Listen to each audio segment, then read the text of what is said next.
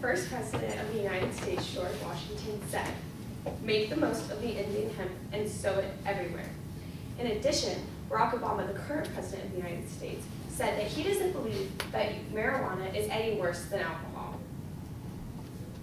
Reuben Paler, the scientist of, if the leaders of our country, since the beginning of the foundation, thought that it was okay for marijuana to be around, then why is it not okay now? Reuben Paler, a scientist from the National Institute of Drug Abuse, said that you can die from binge drinking within 5 minutes after inducing from alcohol, but that won't happen with marijuana.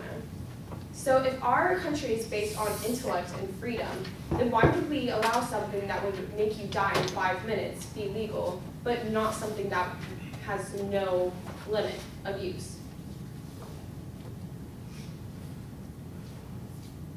First, I'm going to talk about the medical benefits of marijuana. Secondly, I will be talking about how it is a better alternative than alcohol and cigarettes. And thirdly, I will talk about the process to getting it legalized. I will begin by telling you about how marijuana is used as a medicine. Living in California, it is very hard to not come across someone who has a med card or know how marijuana can be treated.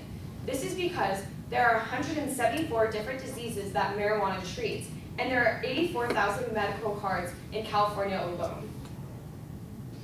It is very hard to see a family, friend, or acquaintance suffer from any kind of disease.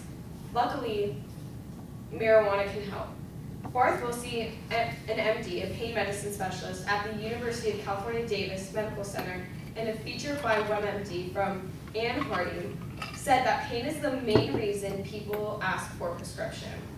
This can be because of headaches, cancer, glaucoma, or nerve pain. Marijuana can increase appetite and can save people from weight loss. A personal story of mine is a 6-year-old named Desi who had cancer. She would not be able to eat for days, and the only thing that could make her eat is taking capsules of marijuana. Marijuana also gives a sense of euphoria and a purpose of life, which can make people hold on to that next day or the next treatment they're going to have to go through. Marijuana is FDA approved, and the main chemical that makes it is called THC, or tetrahydrocannabinol. Your body already makes the chemicals that can reduce pain and inflammation, and marijuana just enhances these things. Some may say, well, smoking is going to affect your lungs one day. Well, there are other treatments of marijuana, such as eating it, or taking a liquid abstract, or a pill. This makes it more easily taken and can be used by many age groups.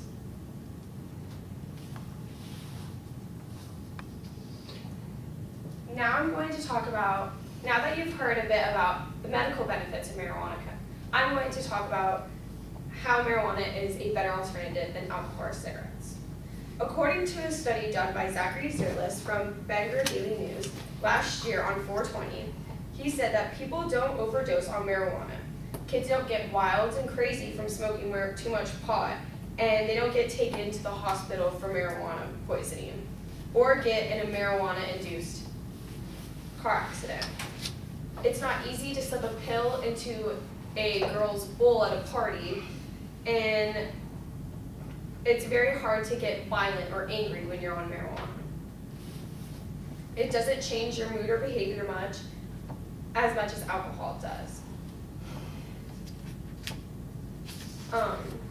And as far as cigarettes, if you look at a cigarette smoker and a marijuana smoker, you may notice that the person who smokes cigarettes has more yellow teeth. They may look older, the hair is thinner, and they smell like cigarettes.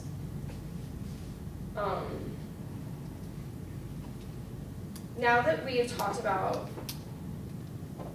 how marijuana is a better alternative than alcohol and cigarettes, I will go on to how we can make this possible. So the first step would be to start funding. We need to get money so that we can educate the public about marijuana and how it's better and how it's more medical. Now that we've had more publicity, people are more accepting of marijuana, so it's easier to get the votes. We need to hire people who can write the bill, and then we can send it to the governor. And yeah. Finally, today I've talked about the medical benefits of marijuana, how marijuana is better than cigarettes and alcohol, and how we can make marijuana legal.